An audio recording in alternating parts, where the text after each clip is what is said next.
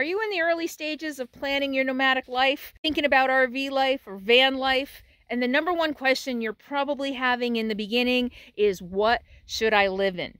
My advice for you before you go out and start shopping for RVs is to first figure out what kind of RV life you want to have.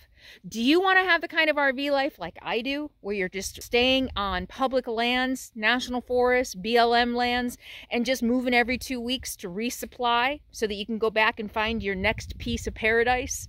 Or are you going to be the type of RVer who wants to travel the country, who wants to see the cities, who wants to go to museums, who wants to do the restaurants, and you're going to be more of a, maybe an urban type of RVer? That's the first thing you need to figure out before you can decide what the right vehicle is for you. And for more information about choosing the right RV for you to live in, check the video description below.